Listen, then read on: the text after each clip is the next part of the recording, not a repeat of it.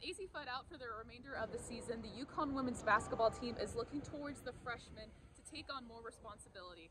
And Geno Auriemma says they're handling it with poise. You know, when I asked them, how much did you think you were going to play? What did you think your contribution was going to be this year?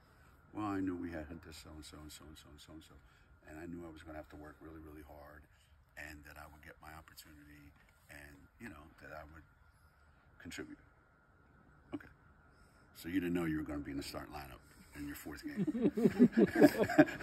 No, I didn't know that. And that's not, you know, that's not why I came here, you know, and it's the same conversation I have with Paige. You know, I didn't come here to take 35 shots a night. I didn't come here for that. And if I wanted to do that, I would have gone somewhere else.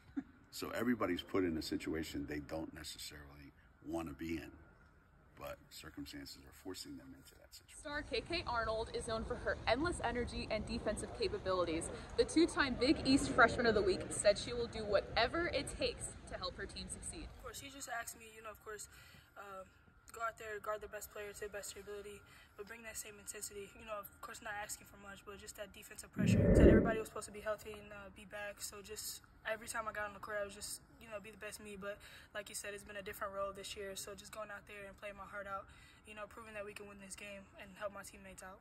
Arnold said something that both Ashlyn Shade and Caden Samuel share is their elite shooting ability.